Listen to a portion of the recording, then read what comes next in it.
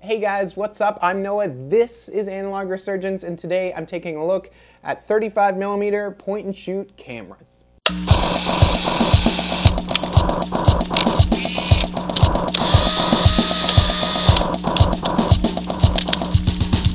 So point and shoot cameras are pretty much exactly what they sound like. They're just simple, easy to use cameras that really just allow you to kind of point and shoot. There's no fine tuning of your exposure settings. There's no complicated film loading or threading or anything crazy like that. They're just simple cameras. So let's take a look at what you might find in a point and shoot camera when you come across one, so that you can kind of figure out what it's capable of doing and kind of what you can use it for. So these guys are all automatic, and that's really the beauty of a point and shoot. They have built-in light meters, which means that they will automatically determine the exposure settings for you when you're taking a picture. So you don't have to worry about shutter speed and apertures and any of this sort of stuff. Now, because point and shoot cameras have these built-in automatic exposure components, it also means that all these cameras need power in order for you to use them. So really, for a point and shoot camera, I like to be able to look for cameras that will just take AA batteries. AA batteries are super easy to find, and they're really easy for you to get your hands on some in case of an emergency. If your batteries die and you just need to be able to grab some batteries in order to get that camera going again. And now, besides the AA battery, there are a lot of cameras that will also take these smaller, somewhat harder to find batteries sometimes. You can get ones that are CR2 batteries and CR123 batteries. And they're just slightly more awkward to find and usually much more expensive than just a simple AA battery in order for you to pick up and start using those cameras.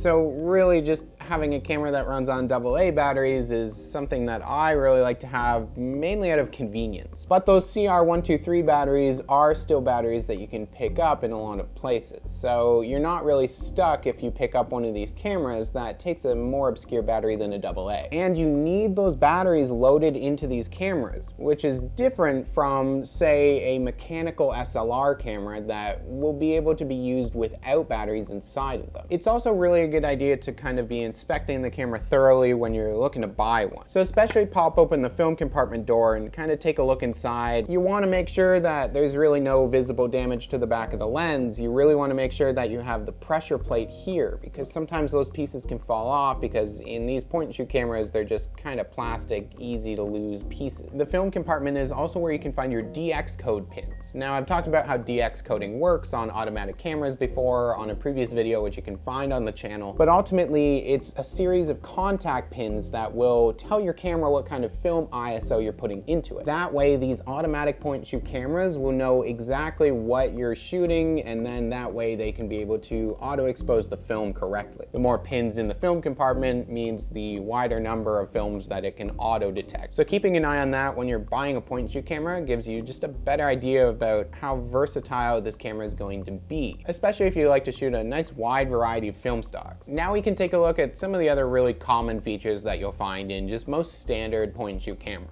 So the majority of point and shoots out there have a built-in flash inside of them, which makes them really versatile, and you can take them to parties or you can be out at night. A lot of them will have a button to override the flash, which means that if you're in a really bright situation, then you can press that down or switch that on and use that instead. So then the camera will just use all the available light and not have to rely on the flash. Some of these cameras will also have the ability to fire kind of a pre-flash in order to avoid red eye in your photos. Point and shoots will also have autofocus built into them, so you don't have to manually figure out the focus on your lens and make sure that everything is sharp. Now, many of them will also have a minimum focus distance of about 4 feet, which is safe to use for the flash and everything, but some of these cameras do have options for a closer focus distance on them, and it's usually just a little switch or something that you can enable, and then you can get closer to the subject that you're taking a picture of. But of course, if you're getting super close to it, then that's when you do not want to use the flash on the camera, because it will just be overpowering at the close distance that you're at from your subject. And besides that, you might also have just a simple built-in timer as well, which a lot of them will just have by using this symbol on the top of them. Some of them have automatic rewind, so that when you reach the end of the roll you're shooting, it will know based on the tension and how many photos it's taken, and it will automatically rewind the film back into the canister without you having to do do anything. Many of them will also have a manual rewind option on them, which is usually just a little button signified with this symbol. That way you can press that down and you can rewind a roll even if you're not all the way through it. You might also get cameras that are advertised as being panoramic, which I've also looked at previously in a video on the channel about real panoramic cameras versus fake 35mm panoramic cameras. But a lot of these cameras do offer a panoramic mode on them, which really is just a mask that slides into place over top of your image and crops your photo. Point and shoot cameras like these will have a fixed lens on the front of them. This just means that you have a set focal length on the lens. So it's not too zoomed in and it's not super wide. It's really just a nice little medium field of view for you to use for all your photos. But there are a lot of point and shoot cameras out there that have built-in zoom lenses on the front of them as well. So this camera, for example, can go from that kind of nice medium field of view to a much more zoomed in one. And that's just controlled by a little switch or sometimes a slider on the camera. And as you zoom in and out, the field of view will also change in the viewfinder. So you know exactly what the lens is seeing for you to capture. And that really just kind of comes down to your own personal preference about what you want to be able to shoot and how versatile you want your little camera to be. It can be a little hard with point and shoot cameras in order to evaluate what's really worth shooting and what's really worth passing on when you come across one. It is always a good idea to be able to kind of check them out when you come across them and just kind of feel the quality of the build of the camera, but it's also a pretty good idea to keep an eye out for pretty well-known brands. Ones like Canon and Yashica and Minolta and Pentax are all a little bit more common than some of these wild, crazy, cheap off-brand 35mm cameras that came out over the years. Sometimes you'll come across really clunky old school ones as well, like this Kodak Medalist from the 80s. This one's a little chunky and it's not necessarily the best option. It does take a bit more of an obscure, strange battery to it, and it's ultimately maybe not the best, especially if you're looking for something that's a little more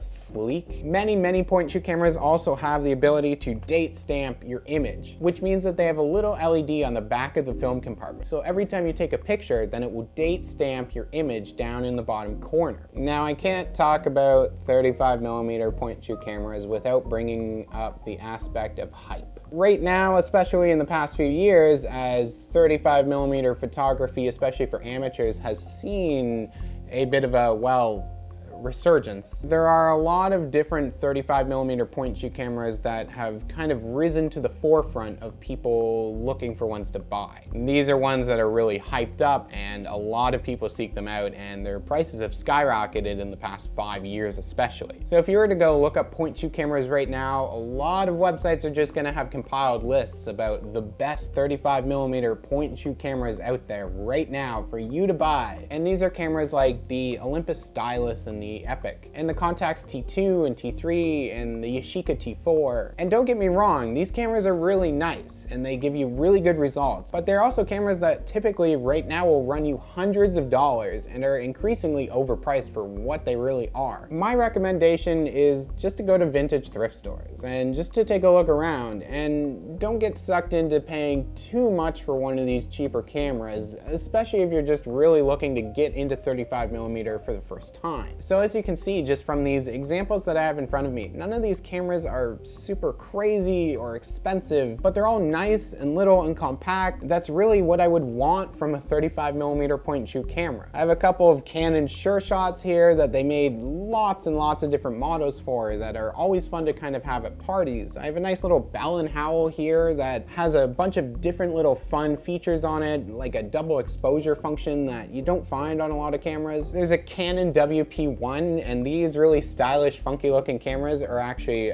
watertight with a special watertight sealing around the inside of the film compartment. So keep an eye out for these little cameras and, you know, pick them up if you see them and they feel good and they just want to play around with something. Whether you're at a beach or a music festival or just at a party or just hanging out with people, point and shoot cameras are really just the ultimate way to be able to use 35mm film in a huge variety of situations and just be able to have fun with it.